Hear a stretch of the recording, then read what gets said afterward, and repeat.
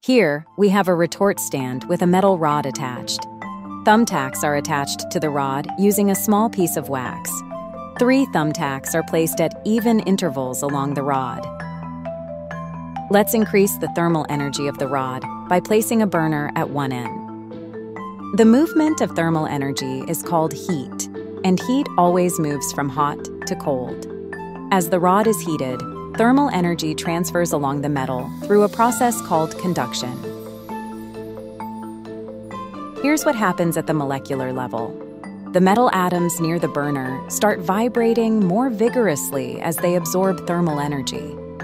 These rapidly vibrating atoms bump into their neighboring atoms, transferring some of their kinetic energy. Those atoms then bump into their neighbors, and so on down the line. This chain reaction of collisions causes thermal energy to spread along the rod from the hot end toward the cold end. As the heat conducts along the rod, it reaches each piece of wax in sequence. When the wax absorbs enough thermal energy, its temperature rises to its melting point.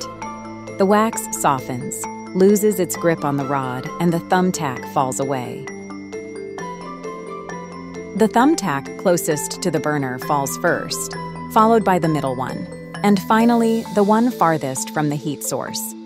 This demonstrates that heat moves progressively from the hot end to the cold end through the metal rod, providing evidence that thermal energy always flows from regions of higher temperature to regions of lower temperature.